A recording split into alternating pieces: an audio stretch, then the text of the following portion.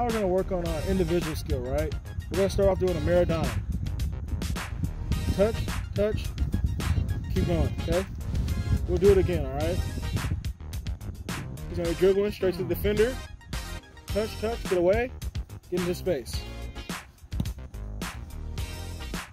Next, we're gonna spice it up a little bit with a Ronaldo move.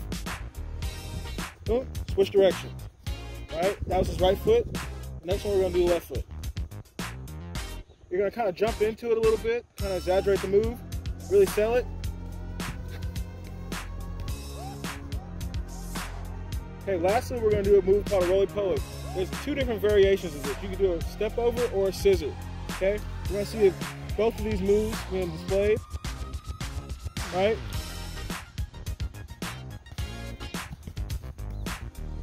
The important thing when we're doing this is we really wanna sell it that we're gonna go towards the defender, right? Step in, gotta quickly beat the defender. I don't give him time to catch up and recover. I wanna really get into my move and look to go into space.